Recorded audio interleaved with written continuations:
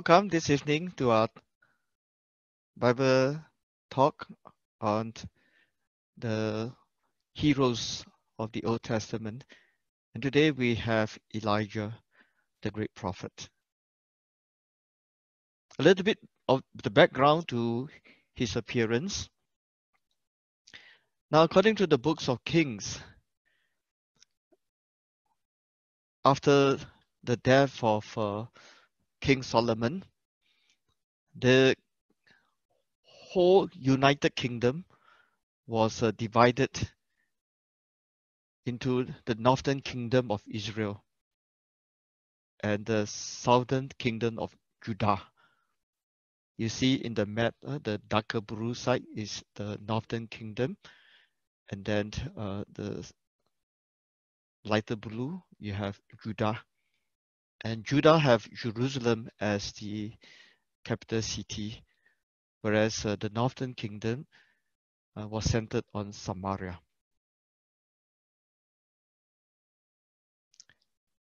The first king that ruled over the northern kingdom was Jeroboam, and then of the south was Rehoboam, both sons of Solomon. Now, just before Elijah came to the scene, Omri was king of Israel, the northern kingdom. And he continued the policies dating back from the reign of Jeroboam. Now, during the time of Jeroboam, he wanted his people to not go to Jerusalem to worship, because by doing that, he was afraid that his people would then be attracted to the kingdom of Judah. And so he set up temples and altars in the north, centered at Shechem. His main intention, of course, was to orientate the religious focus away from Jerusalem, so that the people will then have allegiance to his kingship.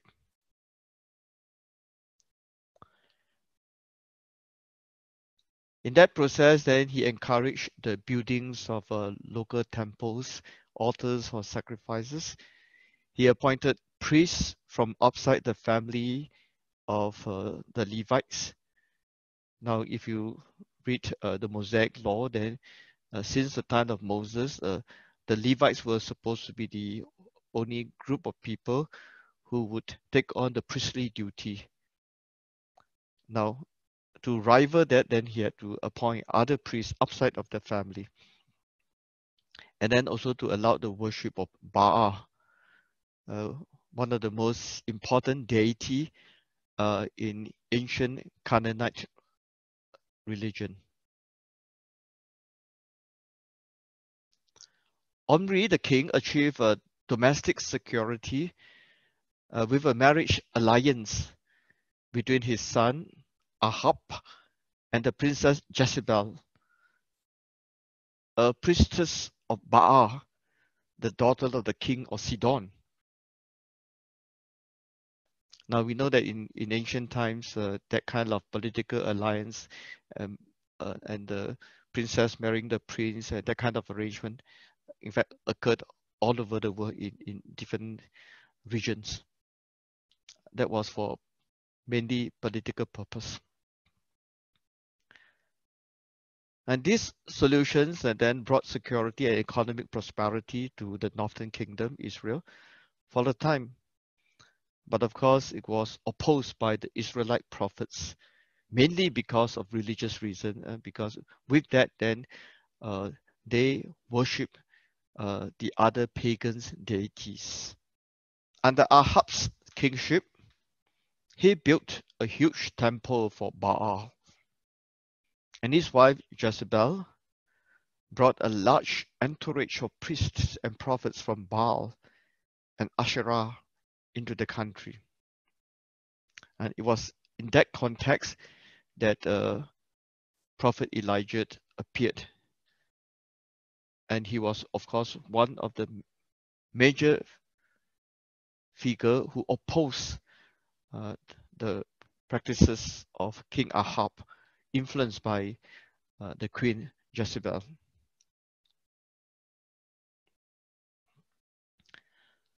Elijah warned Ahab that there would be years of catastrophic drought because Ahab and his queen stood at the end of that line of kings of Israel who were said to have done evil in the sight of the Lord.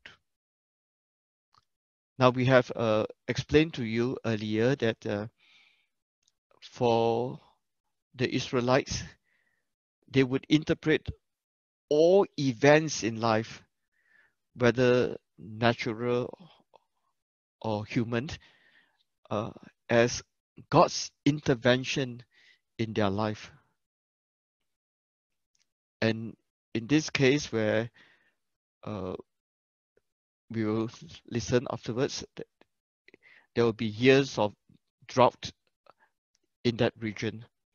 And Elijah interpreted that as a consequence of Ahab's infidelity to God.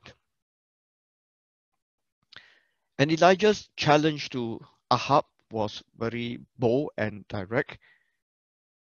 And he was saying that it is you and your pagan worship that is going to cause that catastrophe. And the link to that was because, according to their understanding, the Canaanite god Baal was responsible for rain, thunder, lightning, and dew. So when Elijah announced the impending drought, he challenged not only Baal on behalf of God, but he was challenging the king, his queen Jezebel, and her priests. And that, of course, was not very pleasing to his opponents. And because of that, then the king and the queen was going after Elijah. Elijah had to flee out of Israel, first to a hiding place by the brook Korath, east of the Jordan. And there, according to legend, he was fed by the ravens.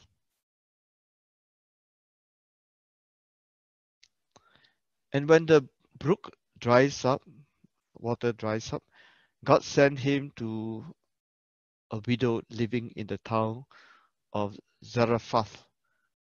There's a P missing here, in Phoenicia. That woman offered him hospitality from the little flour and oil that she had. After serving the prophet, she was telling the prophet that after serving you, then our family might not have anything else left. We are prepared for hunger. But then Prophet Elijah assured her of God's providence. Using these words, the jar of meal will not be emptied, and the jar of oil will not fill until the day that the Lord sends rain on the earth.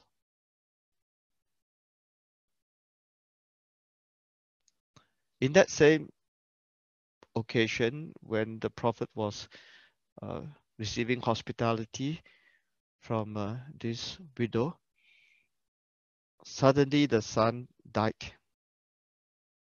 And of course, she was mourning. And God listened to the voice of Elijah praying for the widow and her only son, and managed to revive him, resurrect him. So Elijah was away almost for 3 years, hiding from Ahab and Jezebel. Then he received a message from the Lord that he should now return to Ahab and to announce to him the end of the drought. So when Ahab came back, when Elijah came back, King Ahab confronted him and accused him of being a troublemaker.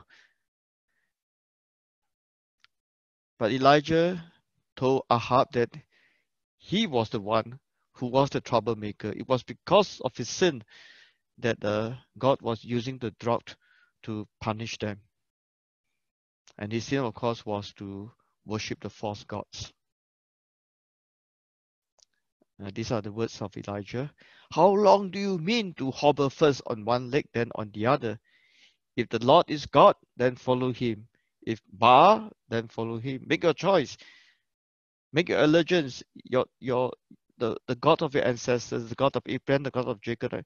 If you want to worship him, then worship him. If you want to worship Baal, then you are against the God of your ancestors.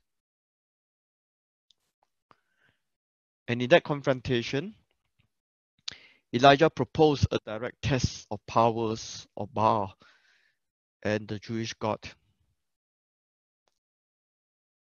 So people were gathered together, the people of Israel, and 450 prophets of Baal, 400 prophets of Asherah were all summoned to Mount Carmel for that ultimate test.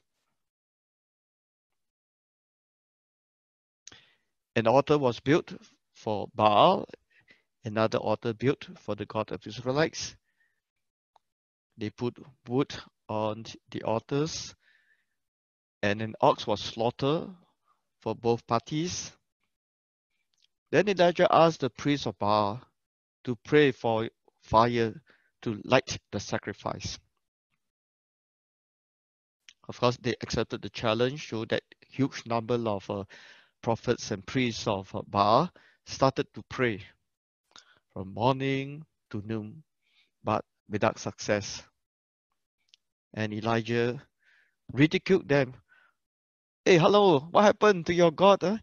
Is your God sleeping? Wake him up. Pray louder. And these priests, they responded by cutting themselves and adding their blood to the sacrifice and continue to pray until evening time. But without success, no fire came. Then Elijah ordered that the sacrifice on his altar be drenched with water. He prayed to God to accept the sacrifice. And fire falls from the sky, consuming the sacrifice, the stones of the altar, the earth, even the water drenched as well. So in that challenge, Elijah proved, or rather God proved himself to be the true God. Elijah felt justified, and King Ahab had no choice but to accept that the priests of Baal to be slain.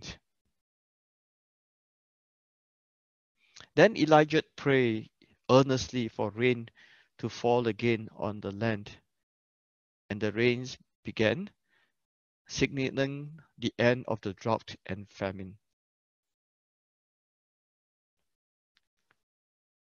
This was one very important event in the history of the Israelites, and of course, Elijah was instrumental in kind of turning the attention of their people back to the God of their ancestors, the God of Abraham, the God of Isaac, the God of Jacob. Jezebel was the one who brought in the pagan worship and all the prophets and priests. Of course, she was very angry and she threatened to kill Elijah.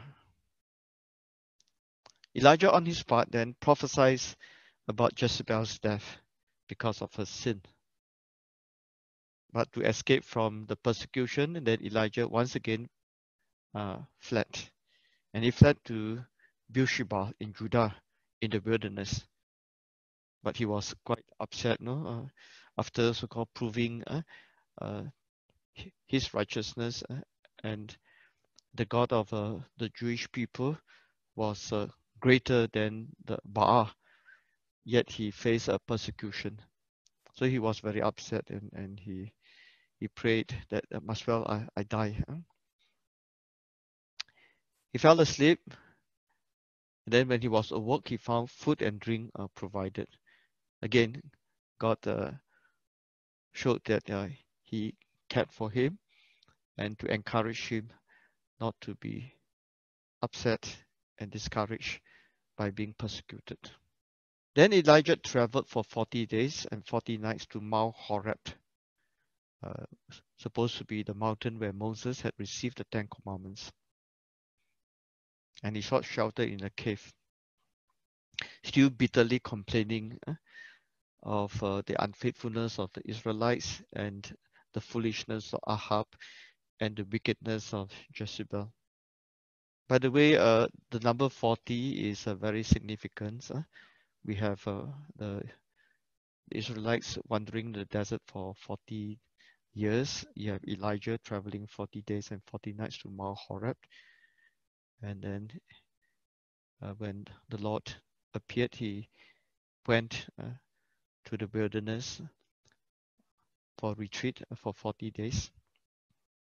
And in the church, we take on this number 40s during the season of Lent. And there at Mount Horeb, Elijah was expecting the revelation of God. First, there was a terrible wind, and then there was great earthquake, and then a fire passed by. But Elijah did not experience God in those phenomena. Eventually, in a gentle breeze sent from Damascus, a gentle breeze occurred, and Elijah heard a silent voice of God, sending him to Damascus to anoint Hazael as king of Aram, Yahu as king of Israel, and Elisha as his successor. As mentioned by Shujan earlier, somehow it was in the stillness of the wind that Elijah encountered God. In our life, we know that, of course, God is the one who takes initiatives. God is the one who reveals himself, and God can manifest himself to us in many, many different ways. The important thing is our openness to God and being attentive to his presence.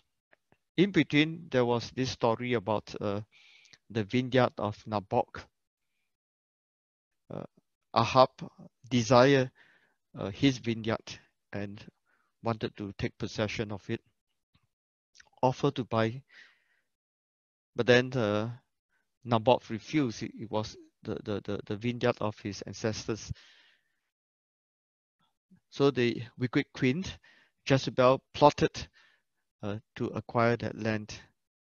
She sent in Ahab's name a letter to the elders and nobles in the region of near Naboth, and to charge him of cursing God and using that excuse to execute him, to stone him to death. We see here a parallel crime of King Ahab and David. David wanted to possess Bathsheba, and then sent his husband Uriah the Hittite into thick battle and got him killed. Here it was the queen Jezebel who plotted the death of Naboth. Elijah confronted Ahab for his crime and prophesied that Ahab and his entire kingdom would be rejected by God, and that Jezebel would be eaten by dogs. By the way, just a slight remark here. Jezebel is a name associated with these wicked women. Nowadays, if you want to name your daughter, sometimes people just take a name. They take a name that sounds nice, and not knowingly, they may choose Jezebel as a name for the daughter. But don't do that because Jezebel is not a saint. So do not choose that name for your daughter. Anyway, when Ahab heard this, he was said to have repented to such a degree that God relented in punishing him. Instead, God punished Jezebel. Eventually, Jezebel died, and literally she was eaten by the dogs. And also their sons, Ahaziah, also died young. Of course, we say that all these were interpretation of events for the Israelites. They always interpret events in a theological manner, try to give theological explanations to all the happenings in their life. For people like Ahab, of course, if he genuinely repented, that he received forgiveness that was okay, that fit our understanding of who God is. But from what we know of Ahab, probably he did not really repent in that manner. But they try to explain why Ahab did not die young. So they give the explanation that because he genuinely repented, and therefore God did not punish him, but instead God punished Jezebel and Ahaziah. That was in a way imposed interpretations on why Ahab lived longer. We don't have to accept that kind of interpretations by ancient Israelites. Finally, after fulfilling his mission, it was said that a chariots of fire and horses appeared, and Elijah was taken up to heaven. That was the legend left behind by the Israelites. How true that is, most probably not true. But as it was described in the book of Kings, then his mantle fell to the ground, and Elisha picked it up, and eventually he became his successors and continued the mission of his master. Just some remarks about the roles of the prophets. We know that in the Old Testament, besides Elijah, Elisha, there are formerly 4 major prophets and 12 minor prophets. By the way, this word major does not mean that they are huge, great in a physical sense, but that these 4 prophets, they have left us lengthy writings. So if you read Isaiah, Jeremiah, Ezekiel, we have chapters written by them. So they are known as major prophets. And then we have what we call the minor prophets, immediately following the major prophets, people like Hosea, Michal. They are known as minor prophets because their writings are relatively shorter. In fact, some of them just 1 chapter, 2 chapters, 3 chapters. And the role of the prophet is not about predicting the future. In our day-to-day usage, sometimes we have that impression. To prophesize means to predict about the future. But in the Bible, the right understanding of prophet is not predicting the future, but rather speaking on behalf of God. So he would exercise the role of pulling and throwing down, destroying and building and planting the word of God in the people, as expressed in 1 Kings 18. Or sometimes it's expressed in this manner that the prophet admonishes, warns, directs, encourages, intercedes, teaches, counsels the leaders and the people. So he brings the word of God to them and calls them to respond. So it can be a warning, you better change, you better repent. It may be encouragement, do not be discouraged, the Lord is with you, and so forth. So that is the prophetic mission. Essentially, not about predicting the future, but rather building up the people, being the spokespersons on behalf of God. Now, some reflections, lessons from Elijah in the light of the four Gospels.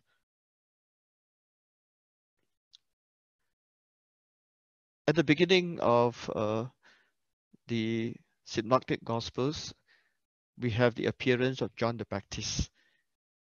And his appearance, as well as his message, would kind of immediately reminds us of Elijah. Because John the Baptist preached the message of repentance and the forgiveness of sins. Basically, that message of Elijah. And then he was persecuted by the king and the queen. In John the Baptist's case, by Herod and Herodias. In the case of Elijah, it was Ahaz and Jezebel. And Jesus himself identified Elijah as the spiritual successors, that John is the spiritual successors of Elijah. If you are willing to accept it, he's Elijah who is to come. Anyway, in the tradition of the Jewish people, they believe that Elijah was taken up to heaven, but somehow he would come back again. And some people interpreted John the Baptist as Elijah coming back. But Jesus is not saying that John the Baptist is Elijah, but he's saying that John the Baptist has taken on the mission and the spirit of Elijah. In Paul's letter to the Romans, Paul cites Elijah's battle against the prophets of Baal as an example of God's grace for his faithful people. So if you are faithful to God, you are loyal to God, wanting to fulfill his will, God will be with you. God will give you the necessary grace to overcome all adversities. And that's how St. Paul says, do you remember what scripture says of Elijah? How he had complained to God about Israel's behavior. Lord, they have killed your prophets and broken down your altars, and I only remain, and they want to kill me. What did God say to that? I have kept for myself 7,000 men who have not bent the knee to Baal. Today the same thing has happened. There is a remnant chosen by grace. So Paul was making a kind of a parallel comparison of people who are faithful to God, referring to those who sided with Prophet Elijah against the worship of Baal. And in James, the letter of James, it mentions that the heartfelt prayer of a good man works very powerfully. And James cited Elijah's prayer as a prayer of a just man, which started and ended the drought in Israel. Elijah himself never failed to pray, especially in his distress. And his prayer was very spontaneous from his heart when he was really down, downcast and upset and so forth. He cried to God. He lamented. He said, "Even God, much well I die," and so forth.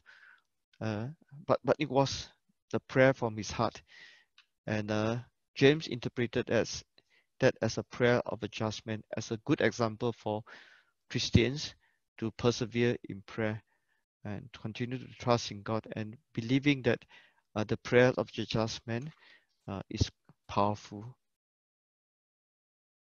But of course, we know this is only a kind of a figurative way of saying, not so much the prayer of the man is powerful. Is God is the one who is benevolent. God is the one who reaches out to us to satisfy our needs and so forth. But from kind of a man's point of view, we describe in that manner, but not literally so. The efficacies of our prayer is not so much about us and how powerful we are, but it's about God and how loving and caring God is for us.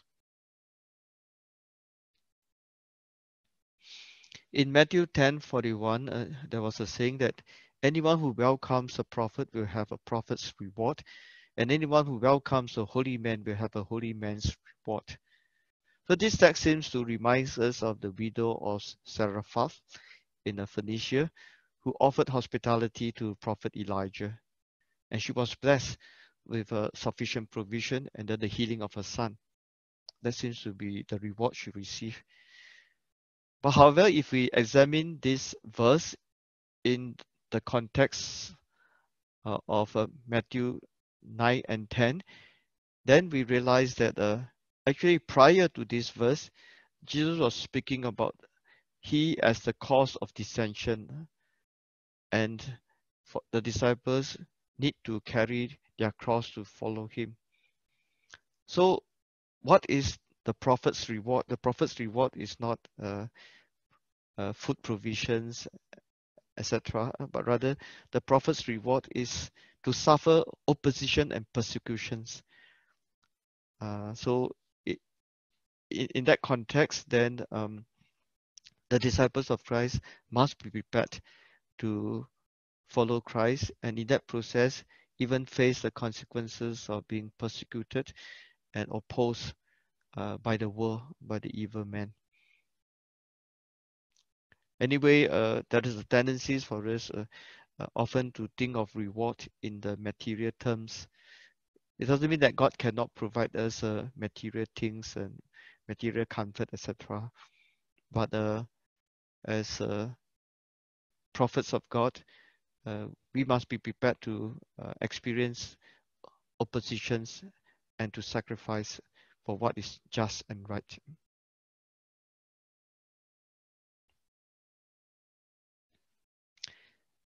In the story of the Transfiguration, the Lord was transfigured and he was radiant in light and glory.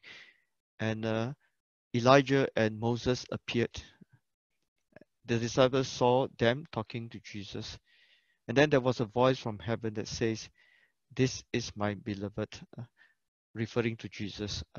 Listen to him. Of course, Moses represented the law and Elijah the prophets. But the coming of Jesus has transcended the law and the prophets. Now it is time to listen to Jesus and not to be too preoccupied with the Mosaic laws and also the teaching of the prophets. They had played their roles in the Old Testament time, but with the coming of Christ, then the disciples of Christ should listen to Jesus. And Jesus himself said that the righteousness of his disciples must go beyond that of the scribes and the Pharisees, which were based on the Mosaic law.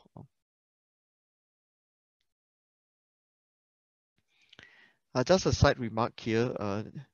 During the crucifixion of Christ, some onlookers wonder if Elijah would come to rescue Jesus. Jesus was crying out to the Father, and that was because why was that such a remark? It was because Elijah had entered into folklore of the Jewish people as a rescuer of the Jews in distress. Just as in our modern days, we believe that Saint Jude is the patron saint of the desperate one, and for the Jews, they believe that Elijah would come to the rescue of the desperate one.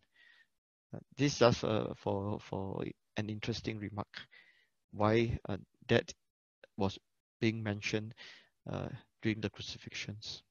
So for today's reflection, perhaps you would like to reflect on this topic. Through baptism, we are called to play the prophetic role of announcing the word of God and to help people to return to God and guide them in His way.